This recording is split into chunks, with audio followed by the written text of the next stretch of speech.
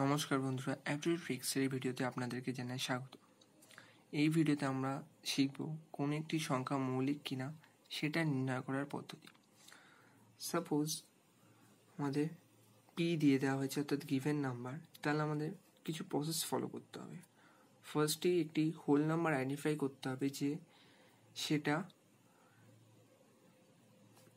P এর বর্গমূলের থেকে বড় হয়, অর্থাৎ x greater than root under p. Then take all the prime numbers less than or equal x. তারপর আমাদেরকে x এর সমান অথবা x এর থেকে কম সবকটা মৌলিক সংখ্যাকে লিখে ফেলতে হবে। এবার সেই মৌলিক সংখ্যাগুলো, if none of these divides p exactly, then p is prime number, else p is non-prime number. অর্থাৎ সেই মৌলিক সংখ্যাগুলোর মধ্যে একটিও যদি p কে এক্স্যাক্টলি ডিভাইড না করে তাহলে p প্রাইম নাম্বার, আর যদি ডিভাইড করে তাহলে p নন প্রাইম নাম্বার। সাপোজ একটি এক্সাম্পল দেখা যাক, p ইকুয়াল টু 193। তাহলে আমাদের ফার্স্টে একটি হোল নাম্বারে খুঁজতে হবে যেটা 193 রুটের থেকে বড়।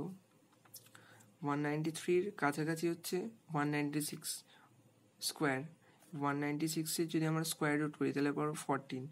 তাহলে আমরা এটা লিখতে পারি যে 14 গ্রেটার দেন রুট আন্ডার 193।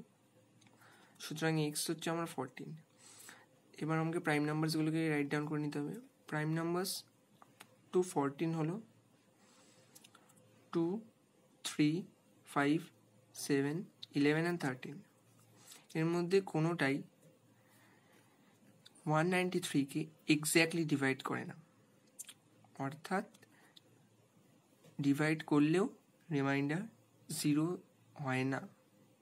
সুতরাং আমরা জানি যে যদি none of this divides the number exactly তাহলে সেটা হয়ে যাবে প্রাইম নাম্বার। তাহলে 193 হলো প্রাইম নাম্বার। Thank you.